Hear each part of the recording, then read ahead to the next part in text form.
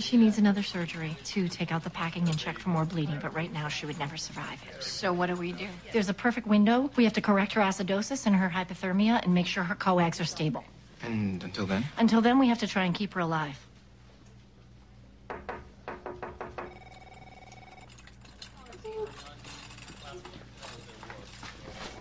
I'm so sorry. I'm so sorry. I have surgery in 10 minutes. I tried leaving her in daycare, but she's running a little fever. No big deal. I'm sure she's just teething, but they won't take her if she hasn't been fever-free for 24 hours. Did I mention I have surgery? In 10 minutes. I'm sorry. Dr. Gray, the patient's BP just plummeted to 70/50. Crap! Edwards! No, I did your fish tip drop. I valeted your car. I am here to practice medicine. Great. Monitor her temp. If it gets above 101, give her a teaspoon of acetaminophen and push fluids. Her sippy cup is in the bag. Bye, Zoe. Bye-bye.